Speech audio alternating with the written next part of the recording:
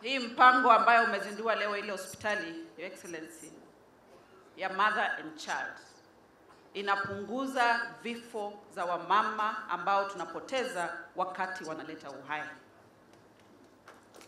Our national target, saa hii, tuko na 350 wamama ambao wanakufa out of 100,000 wakipata watoto. Hapa Elgeyo Marakwet, wamama wale wanakufa wakitafuta watoto ni 450. Under universal health coverage, Your Excellency, zile nchi ambazo zimeachieve universal health coverage ni single digits. And that is where I want to take this country under your direction. Jambo la pili, Your Excellency, hapa Iten last time nilipatana na Kiprotich ambaye anafanyiwa dialysis. He's a young 22-year-old boy. Na nikamuuliza kama ako na income, akaniambia yeye ako na pool table ambaye anatengeneza shilingi 200 kwa siku. Kufanyiwa dialysis, Your Excellency, ni 10,000 one session. Anafanyiwa mara 2 kwa wiki. Mwaka iko na wiki 52. Inamaanisha lazima akuwe na shilingi 1,000,000 ndio afanyiwe dialysis. Your Excellency, mimi naomba judges wajue ya kwamba Kiprotich na wale wengine wa Kenya wanahitaji kufanyiwa dialysis. Suluhisho ya hiyo dialysis, Your Excellency, ni kufanyiwa kidney transplant. Ile NHIF ambayo tuko nayo sasa hailipii, itakulipia transplant na haikulipii madawa ya kukusaidia baada ya transplant. I want the judges to know we have over 10% of Kenyan population on dialysis. They need kidney transplant. The current NHIF cannot take care of them. So we need the Social Health Authority ile itakulipia kabla upimwe kufanyiwa transplant, ikulipie transplant, ikulipie na madawa after transplant. Excellency, nashukuru Governor, community health promoters wangu hapa wanaendelea vizuri, amewapatia kits, amewapatia simu. Asante sana watu Elgeyo Marakwet, muendelee kuniombea na muombee judges. The preamble of our constitution, we acknowledge the supremacy of God.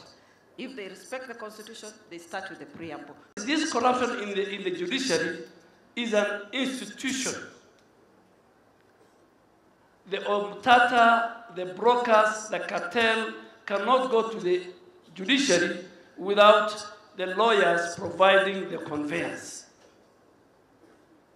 So, Your Excellency, even universal health care, housing was in the manifesto of when TLA and URP joined. President Uhuru Kenyatta, in 10 years with the Deputy President, they were unable even to make amendments, and I can confirm as the leader of majority, to the even NSSF Act, to the NHIF Act. Kibaki could not transform our country because of court orders. Uhuru Kenyatta, President Uhuru, and Deputy President then, President Ruto, could not do it. And somebody has to do it. President Ruto, from 1st of January this year, and Your Excellency, I am happy, be consistent. They want you to leave it and run away. You know, they want you to run away the way Kibaki ran away. They want you to leave it, you run away the way President Uhuru ran away. You are not talking about the independence of the judiciary.